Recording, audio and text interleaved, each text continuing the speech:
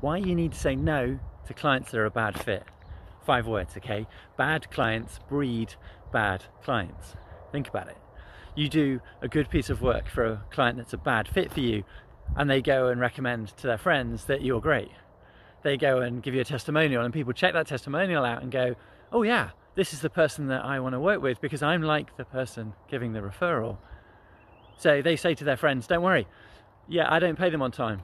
I don't send them the information on time, but it's okay. They always sort me out. They are fantastic like that. Is that the kind of client you want? No, of course it's not.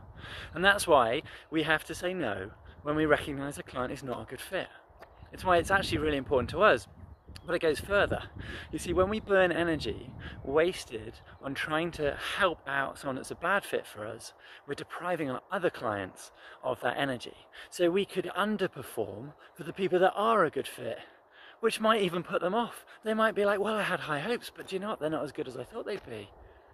That would be even worse, putting off the ones we want and attracting the ones we don't want. So that's why you've got to say no to clients that are a bad fit. So remember, bad clients breed bad clients.